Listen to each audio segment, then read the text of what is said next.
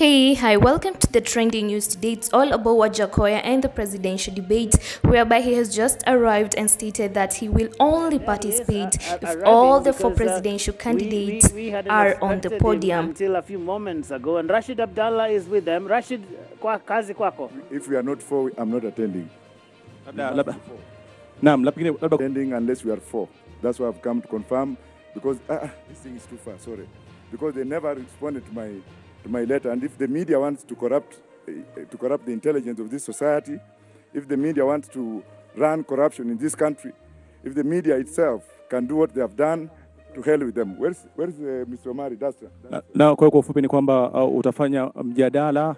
I am not going to unless we are four. Wajackoyah may be addressing the media after he looks into the papers. He states that he sent to the presidential secretariat team but has not received any feedback yet. Well, to get informed on that and more, just click on the red button to subscribe for free. Like, share, comment. Let's catch up on the next update.